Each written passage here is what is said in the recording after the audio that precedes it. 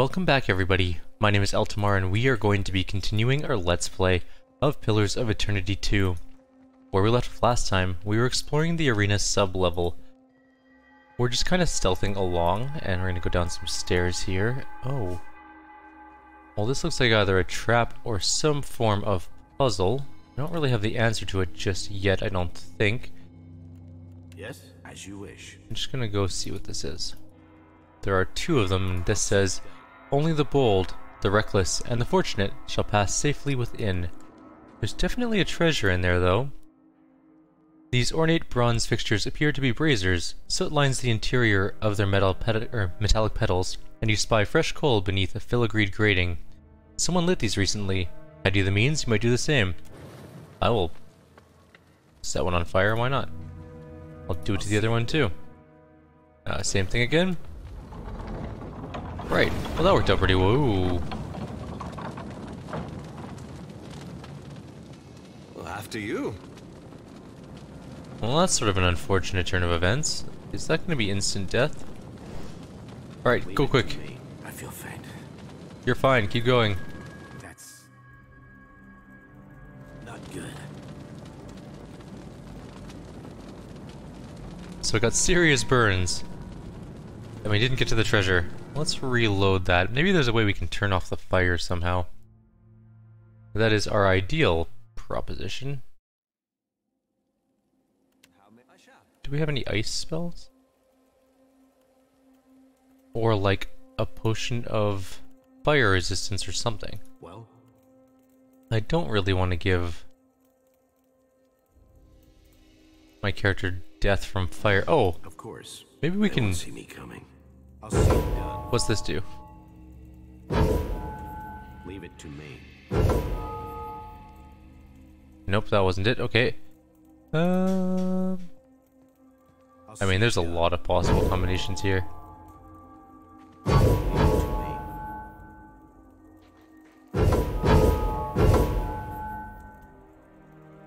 Is there any sort of anything that'll show what to do? What is it? I'll take care of it. I guess we'll come back to this. Maybe we'll find some sort of pattern somewhere. Nice and quiet. There are some brine imps in here. Not alone. Oh, there's a lot of brine imps in here. Okay, let's do some spell things. That's not a very big spell. Let's try combusting wounds. Probably do it about there. Hit a bunch of them, hopefully. And you. No prisoner.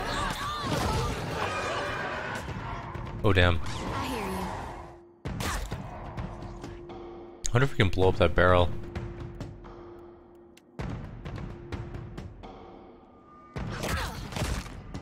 Of course.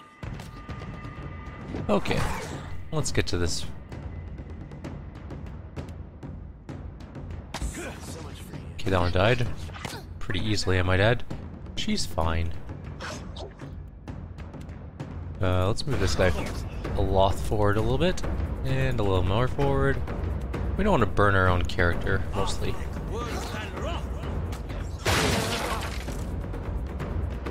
That one might blow up. That one absolutely blew up. That was really cool. Shoti went down, but we'll deal with that in a moment. Go flanking. There we go. Well, I'll take care of it. Okay, so she has serious burns and major injuries. So maybe we should rest soon to heal her up. But there's also a chest Nice and quiet. with a flint and tinder and a tattered note. Maybe the note will give us some insight into what we need to do here. What was it under? Probably that one? Yes. Tattered note. I wasn't sure about the constructs at first. With these new techniques may be less extreme than those of eccentrics like Galvino, but it gets harder to remember the once hulking things are moving around like large, noisy, witless dolls. The constructs require daily maintenance, and they make the workers uncomfortable. Still, they've been an effective deterrent to the local wildlife, and I have to admit I've started to feel safer with one of them standing nearby while I work. Otorisi despises the things and avoids them if possible. That alone is a considerable benefit. That didn't really help us with the puzzle, though. That being said, there is one more thing to loot over there. And it is a simple greatsword, so nothing special. Oops, I think I just alt-tabbed by accident. I did. There we go, fixed. Real quiet now. So we still don't have a clue for that. We also need to rest. We have tons of food, luckily, so we're gonna do that. Let's just give everyone... tea? Rum. Everyone can have rum. Water. Everyone just gets water. It's cheap and easy.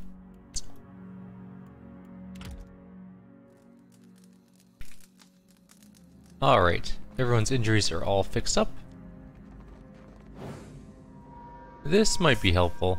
There's a sporling, though, and a will-o-wisp.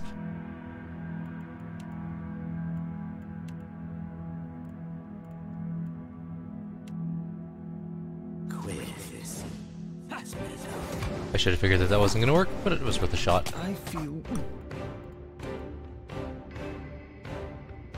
off.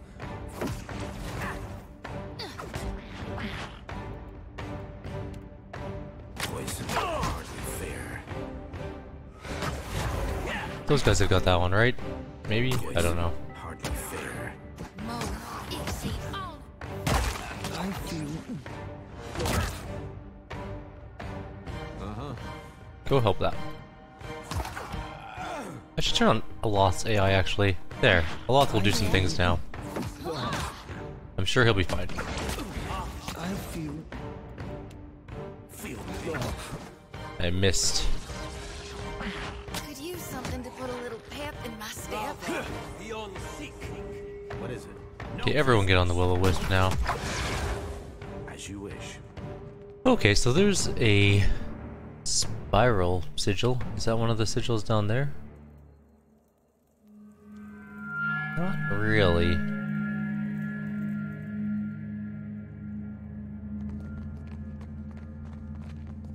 Nothing in this area, unfortunately. We do link up with this area here. There's nothing sigil-y around, eh? Okay. I guess not. Let's head up this way then. Maybe you will find something up here that looks puzzle solvey. How's our experience? Okay, we need a lot still. we're not alone. There's a will-o-wisp up ahead. And some more frozen people.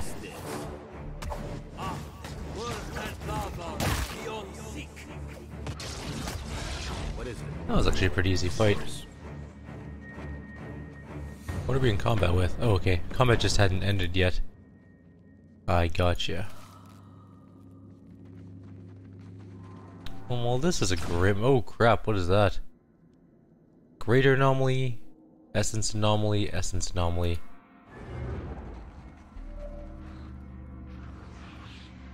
They're definitely going to come after us. Prisoners. Okay. Let's start the fight differently than normal. And Idier, go. And you. This way. Hey, whose side are you on? Bring them down. Okay. Let's take on the lesser essence anomalies first. We still can't do... Oh, we can do Flames Devotion, though. So one of them's down. And we will soul cleave this one. Which didn't quite kill it, like I was hoping. Alright, now we're just on the last one. And it turned around. It really doesn't like us. No, we fell. We'll get back up again. What do we get for our injury, though? That's always the important thing to look at. Frostbite. -5 fortitude, -3 armor. Yes? That's fine. As you wish. I'll see it done. Now, what is that? Some sort of bizarre broken device. To me.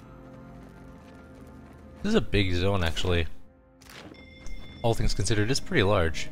Dim in the lantern. Okay, so this is looking main questy. Luminous Audra Pillar is there, so let's not go there quite yet. That seems like a main quest thing to do.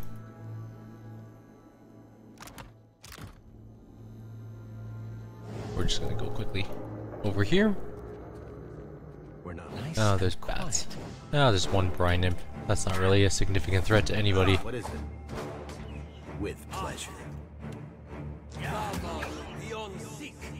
I'll see it done. Doro the Reckless defeated 7 beasts barehanded. Yes? Leave it to me. Moss and grime have been scraped clear of large portions of this mural, revealing the vibrant hues of the I'll see it done. Engwithan figures beneath. There's an Animancer hat and possibly journal entries here. I'll see it done. As you wish. Oh wait, there's a sigil. Okay. I need to draw this or something. I have literally nothing to draw it with. There's a pen. Do I have anything to draw? Oh, I do. Okay, so it's got like whoosh, whoosh, whoosh. And then like a giant whoosh, whoosh, whoosh. And then a triangle E at the bottom. And then it's the same on the other side. And then there's sort of like a line through it. Got it. Alright, one down. Let's hope that's the sigil we're looking for. What's this? Or maybe it's these 3 sigils. Nah. Well, I mean, maybe. I'll draw those down anyways, just in case. So it goes like, what arrowhead looking thing? Whatever, that's close enough. And then sort of a shield with some horns in the middle. And then sort of weird thing around it. And then like a trinity symbol that's not joined up. Alright. Maybe those are the symbols. Who knows? I have no idea. To me. What is it? So at least we have that one. That's possibly one of the symbols we're looking for. Doro the Reckless defeated 7 beasts barehanded, it says. Okay, if that's the case, let's go look for other stories that we might have missed. There is something over here. This is a unexplored area, which might have enemies. We're gonna find the way to do this puzzle. Looks like Oh, balls. There's another construct. Okay. trouble. You know what, that's fine. Hater, you're in first. Everyone else could do their thing. There's 2 constructs, I should have realized. That they wouldn't just throw one at me, because why would they do that? That's just silly. We really need to bring that one down. Our main character is not exactly an ideal tank. Time to run away. Get a disengaged hit, that's fine. Now you can flank. Never you mind that, miss. I'll land the next one. Perfect, we're doing well. Everything is going our way, sort of. Everything is dead. Unfortunately, well, there is a ladder here, which may or may not lead to something. I think it does. Or not. Sword, mother of pearl pickaxe. And some... what was that? Silver or something? Now we need to hopefully find more of those weird shield things. So we know one of these sigils in question. Was there any more around that looked like that? That's like a wall of text. I don't know what any of that means though. Oh, I missed a body.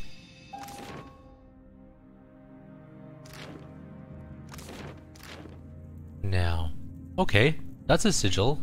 That's the one we saw earlier. Okay, that's one at least.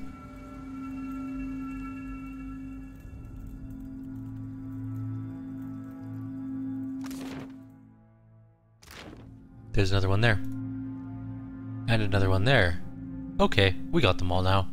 I think it's those 3. So this is sort of a whoosh. With goes whoosh. And then there's another swirly and a dot. And a dot. Okay, and then the last one is sort of a swirly and a swirly and then like a line above it. Something like that. Alright, Yes? let's go see if we can figure out which 3 those are.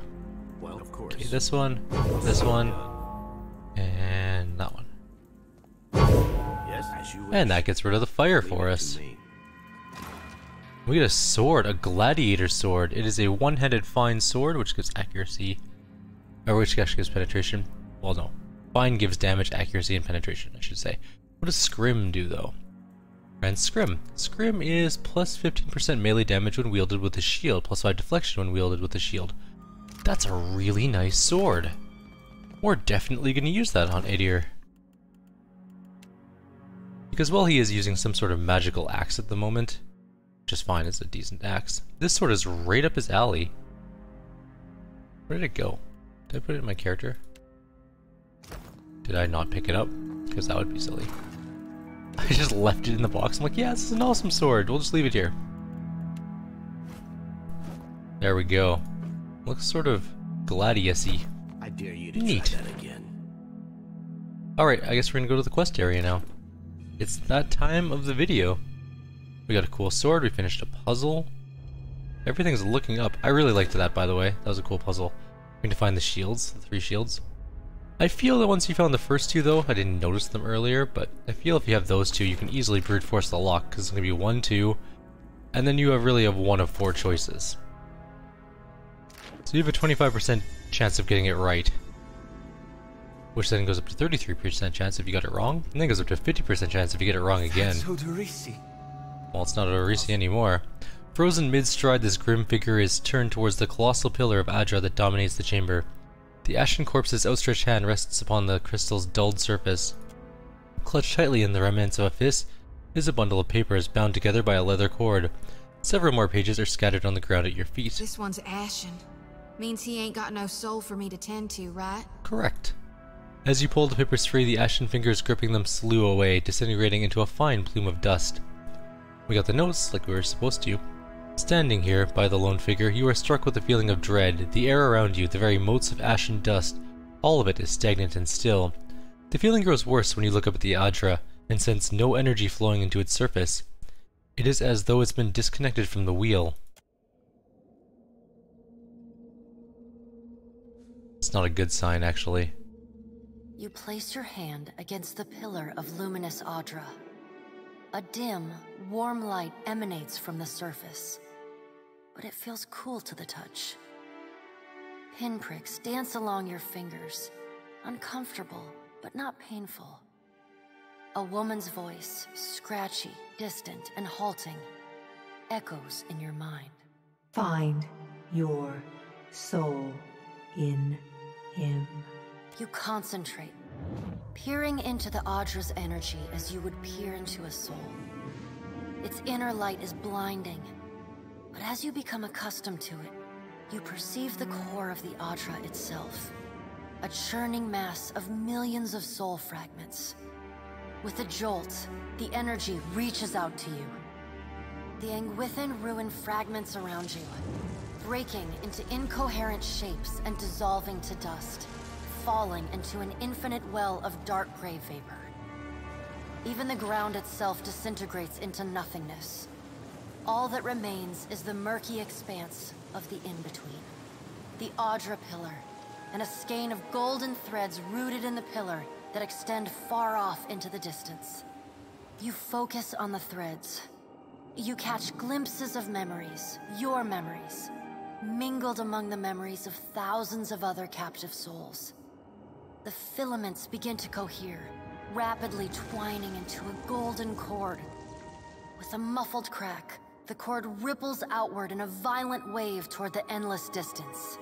The cord undulates over a space so vast that you lose sight of the wave before it finds its end. Then, a heavy creaking, like the sound of mountains shearing under their own weight, washes through the dull gloom of the in-between. A violent force yanks you along the cord at an incredible speed. The murk of the in-between warps erratically, as though you are observing it through an ill-ground lens. Just as quickly as you were pulled forward, you stop, suspended below a massive figure of ancient carved Adra. Like all Audra, it glimmers with energy, but the souls and memories within it are not flowing down. They churn in a vortex that burns at the heart of the statue's mass in some invisible engine. It is Aethys. The great golden cord terminates in his back, sending pulses of energy throughout his limbs as they move. He walks in long, slow strides toward a brilliant pillar of Audra far in the distance. It shines even more brightly in the in-between than Aethys. From within the teeming throng of souls, dozens of eyes look out to you. Through the cord, their collective anguish and despair push at the edge of your mind. Help us! Please! Help us! Their voices echo in your mind. Somewhere within their ranks, you can feel the presence of your own soul, slumbering deeper in the gyre.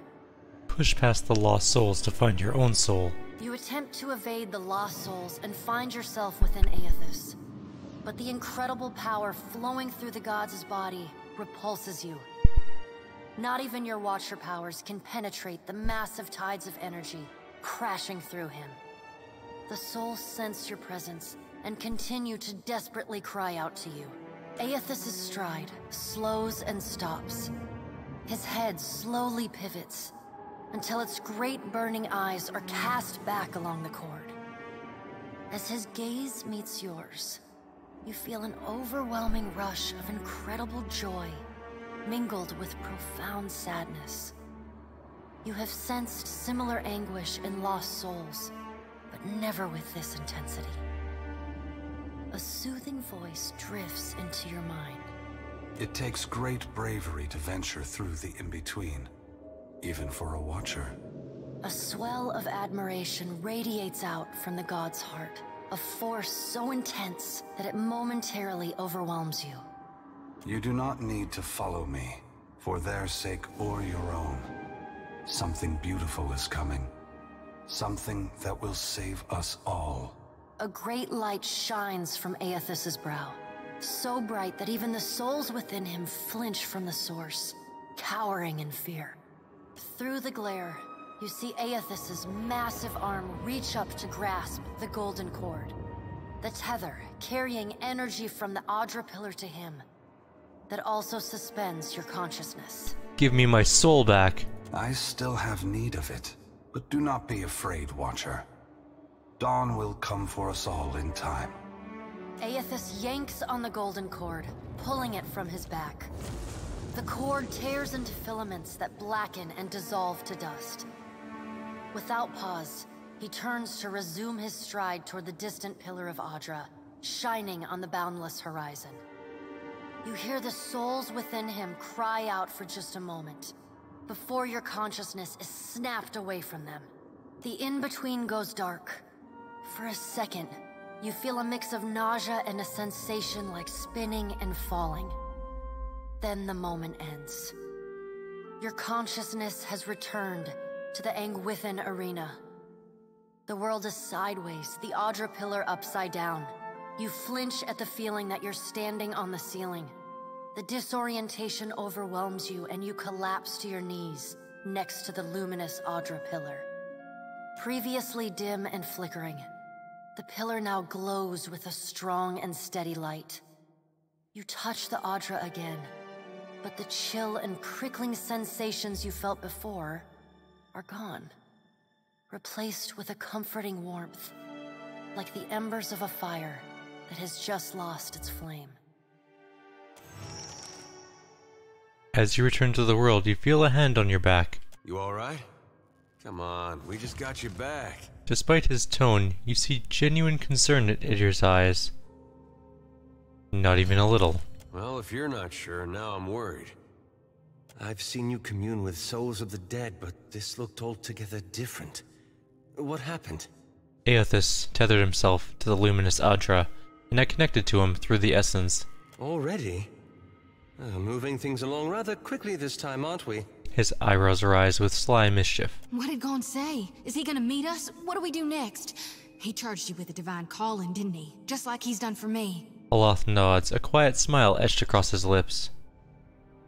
He's after the luminous Audra, and we're gonna stop him before he gets there. How hard can it be to find in a chain of thousands of islands? I wonder what he's after, and why he's been giving me these dreams. The things I've seen, they leave a mark on your soul. She rubs her arms despite the balmy air. I may not know what Gon's got planned for me, but clearly he wanted me to meet you. Aloth hums approvingly. I'm gonna check something quickly. We go to reputations. We can see what our disposition is like, so cruel is what we want to be good at. And we don't want to be diplomatic. And we don't really care about being clever. We don't want to be benevolent. We want to be aggressive. So we want to be aggressive, cruel, honest, they don't care about passionate, they don't care about rational, shady, and stoic, they don't care about. So we really just have to focus on being cruel and aggressive and not diplomatic or benevolent. Yes? Got it. That should be fairly easy for us. We do that all the time. Alright, I guess we're gonna get out of here. We are officially done with our quest here. People are dead. Well, a lot of people are dead. We might even gain a level by the time we go back and hand in this quest. Apparently Aothis has plans for us. Or has plans for all of these souls. So it makes me wonder if he's just using the souls to fuel his, like, statue engine, or if he's stealing souls to become more powerful. Sort of like we did in the other game, where we unleashed, I think we absorbed all the souls. Which might have helped Aothis in the long run, now that I think about it. Damn that Aothis and his soul stealing.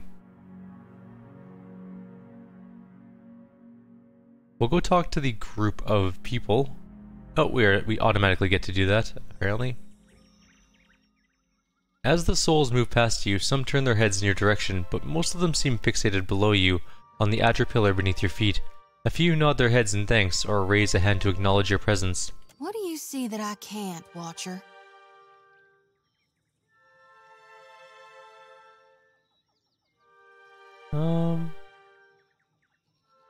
Oh, nothing really. I just saved countless souls by re-illuminating the Adra pillar. You've now done more in a few hours than some harvesters manage their whole lives.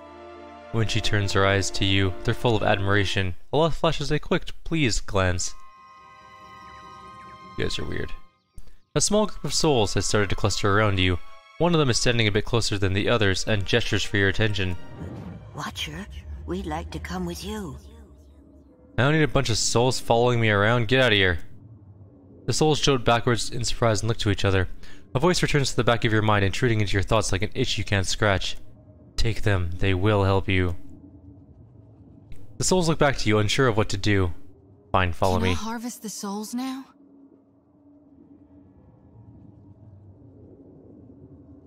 We don't have time for this. As long as we have some time for it. I reckon I can wait. Her lips press into a mulish line.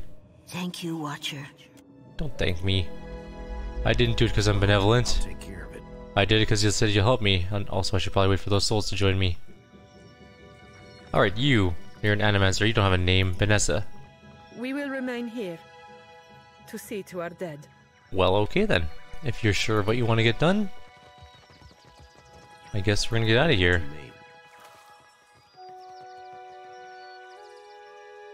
Time to go turn in a quest and hopefully, fingers crossed, gain a level. We seem to be gaining levels awfully quickly in this game. We're already almost level 5. I'm not sure what the maximum level for the game is, but I imagine it's probably going to be about the same or higher than the White March DLC level cap was. We'll see though. What was it then? 16? 17? I think it was 16. Alright, we're going back to Port Meiji, and hopefully we will be able to get a boat. Wait, what's over here?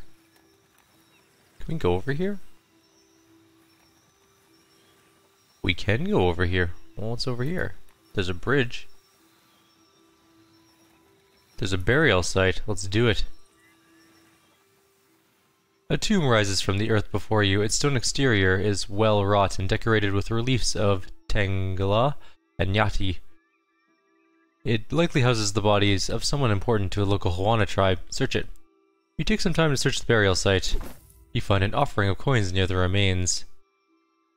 Keep searching? Nothing. Okay. It was worth a shot to see if we could get more stuff. I don't think we're timed in this game, but I'm not 100% sure about that. We'll go to the harp. Yes. I don't think we need to go to Gretchy Street. I should get an arquebus. I need a character that uses arquebuses first, though. I like our new character so far. Jyoti seems pretty cool.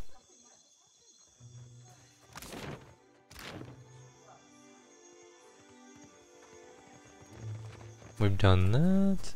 Oh, also, really quickly, we're supposed to go to the jail. Someone mentioned that there's a quest available at the jail.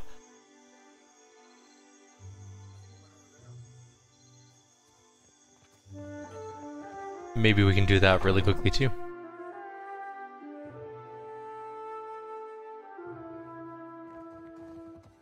I'll see it. Ado, stranger. Or is it captain? You have the carriage of a captain. A noble bearing all around. The man in the cell wobbles slightly as he steps forward, fixing an eager smile and glassy gaze upon you. Apretta, you must free me. I am a creature of the sea. I am not meant for this dark place. I will dry and wither like a landed fish. What did you do to end up in here? I did no one any harm. I am at the Kraken's eye, so often Thorol should pay me. I sample every bottle for quality. My loyalty has given him heirs. I would have paid what I owed in time. Had I the coin? A drunk. You walked out on a tab, Rigere. Nothing to boast of. And then you crawled up to the governor's estate, pissed on the steps, and resisted arrest. Awesome. Merla, I do not remember that at all. Right on the steps? I am sorry for the last. I tell you, Savia, I cannot help my magnificent reflexes. You were being very grabby. Do you know your way around a ship? Do I know ships? He asks. I know every vessel on these waters, every one. From the galleon to the... every one of them, sir. You're not inspiring confidence. You have enemies? These fists will drive them into the waiting arms of the sea goddess. He clenches his fists, raising them above his head for emphasis. I could use you on my crew. What do you need me to do? You see how fate has brought us together? The ice-hearted guard, she has set my fine at 400 pyres. I have none. I flounder here until the debt is paid. Any suggestions on how to get you out of there? A matter of coin. 400 beautiful coins. That or the key, yes? The door is the thing. Rigere leans in to wrap his fingers around the bars of the cell, rattling them to no effect. He sets his forehead on the bars, sighing. The commander, she guards the keys like a jealous wife. It would take steady hands to slip it from her pocket. That is, if you have need of keys at all. He turns a finger in small circles by the lock and winks clumsily at you. You think me idle to ask this of you and do nothing? I have scratched, sir, a little mortar from beneath the bars at the window at every chance. The stonework, it is very strong. I can do nothing by hand. With tools, perhaps. With explosives, for certain. Norgund, in the Kraken's eye, he carries many such useful items. All for legitimate use, of course. Animancers, they love explosives. He raises his brows and grins toothily. Alright, we're gonna have to finish this in the next video. We are a little bit over time. And since we are recording in 1440p at 60Hz, file size is already monstrous, so this one's going to be probably like 6 or 7 gigs, or maybe 8 by now. So we're going to end it here. Like always, if you have any suggestions or comments, please leave them below, otherwise I'll see you guys next time. Take care.